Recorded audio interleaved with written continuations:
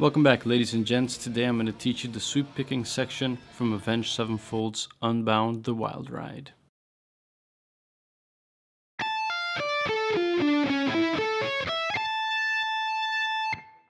Alright, we're going to start off on the high E, a pretty standard picking pattern.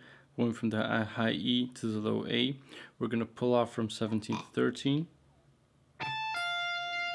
Then sweep upwards with our right hand, 15, 14, 15, and 17. Then, from that same A string, after the 17, we're picking on the same string 16 with a downstroke. And then we commence a new picking pattern. We're going to bar the 14th notes with our middle finger. We're going to sweep downwards, D, G, and B, 14. 12 on the high E. 17, very important, with your ring finger. It's very important to end with your ring finger in order to start the next sequence with your pinky. Let's see what that looks like again.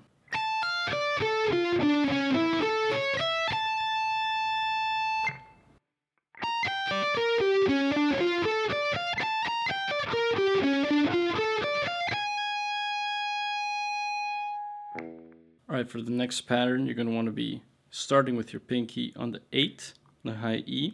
Then you're going to bar the 15 notes with your index finger, E, B, and G. You're going to pull off 18, 15, sweep upwards on the B string 15. 17 with our ring finger on the D.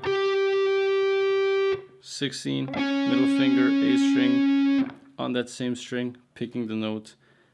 17 to commence the picking pattern, the different picking pattern. And that's the same pattern we learned at exercise 1. Again, ending with our ring finger to basically alternate, we're basically rotating those two patterns. Starting again.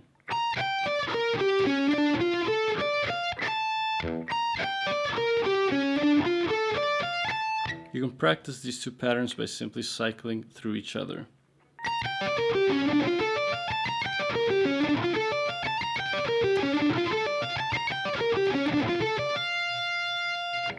Of course, when you're going to shift to the last pattern, you're going to want to end on 16 instead of 17. So, once again, so that you can start the new pattern with your pinky.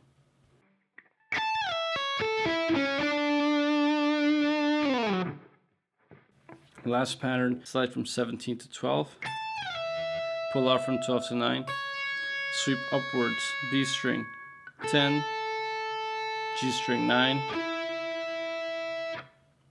D string 11, and then on the same D string 12.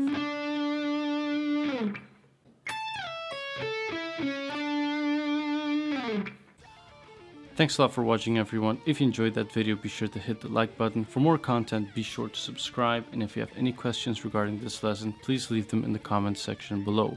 I will see you all again next time.